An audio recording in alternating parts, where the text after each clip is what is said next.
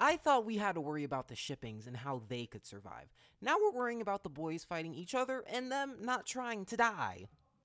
What is up, you guys? My name is AccelByzantine. Welcome to my channel, and today we're going to be talking about My Dear Cold-Blooded King. So if you guys have not read the latest chapters, I'll leave a link in the description down below, but as for now, let's get into it. Look, I know I'm skipping a bunch of chapters, and I apologize because moving is a mess. But oh my god, this chapter was so intense. I was literally going to break my normal schedule to record this, and I'm in distraught. I'm not okay. It's like the creator took me by the neck and threw me to China. I'm not okay. So in this chapter, Mei and Katsu are arguing, and Ryusaki walks into that, but he's really looking for Katsu to let him know that General Shibisaki has made arrangements for the countermeasures against the dreamy, the wonderful, the murderous Kazuke. Yeah, Katsu leaves with Ryusaki, and now we're being shown them heading where they need to be, and this is where stuff starts happening. You know, the shipping crashes, and these two start fighting. So Ryusaki is wondering what was happening between Katsu and Mei and why they were arguing. And you know, Katsu saying, you know, he's just trying to protect Mei or whatever from Kazuke. Now Ryusaki knows because he also got a letter and he's trying to now poke at Katsu. This is where World War III begins. Now, they're starting to argue about the importance of Mei and the threat Kazuke poses. Ryusaki wants to keep her training and prove as good bait.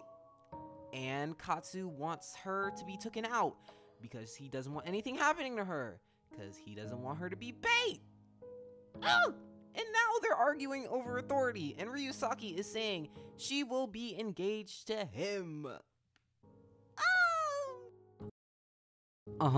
And be part of the plan to kill Kazuke, so yeah. They're still arguing until Katsu says something about Shirori that sets Ryusaki off. Oh, and then he throws a punch towards Katsu. Yep, World War III, here we go. Ryusaki tells him not to mention that name. Katsu saying, you provoke me all the time, so what's up? Right?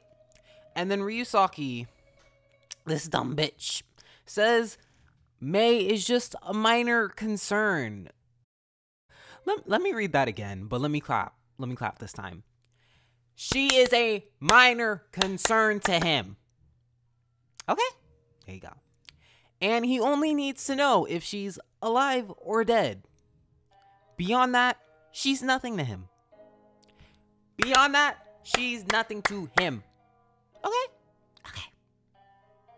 Because, I mean, I don't know if you heard that also. I don't know if you heard that little thing back there.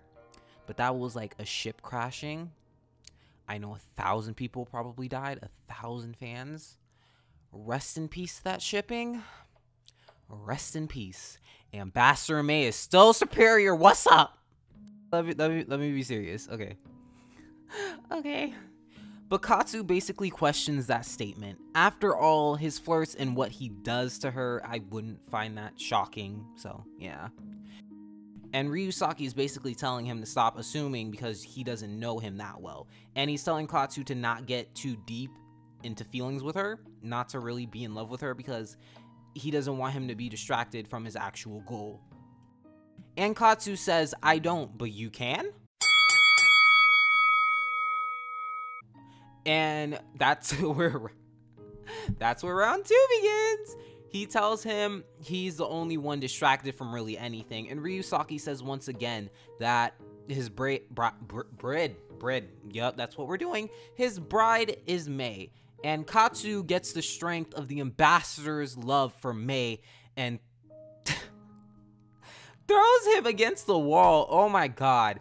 And tells him, you know my power, so why are you mocking me? And they're still arguing about the main focus and importance of her and who should be in love or not. And it's just crazy, right? It's just crazy. He lets go of him, and Ryusaki's just saying he's not invested in her at all. He's not in love at all. He's just trying to get the mission done. Oh my god.